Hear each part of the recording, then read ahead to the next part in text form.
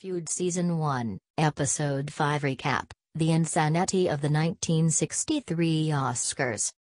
This might be the finest episode of Feud we've seen yet, and it didn't have any of the really campy good stuff. Joan wearing a weight belt while Bet drags her across the room, Bet installing a Coke machine on set. Visually, it was just stunning.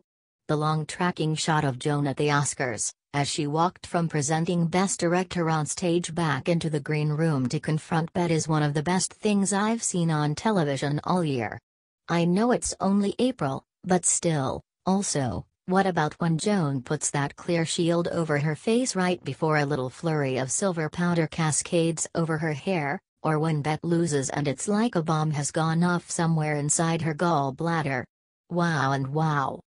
This episode turned all of its awful, heavy-handed storytelling on its ear and into a positive. Hedda explains to Joan how so many people profit off of her and Bet being at each other's throats, but then Joan takes her outside and talks about how not being nominated broke something inside of her and robbed her of her self-confidence. It was shattering.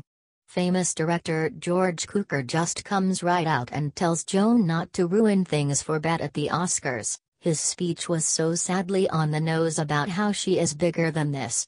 But then Joan turns around and says, "No, I'm not," and sashays out of the room with a sort of self-possessed ambiguity that I have never seen before.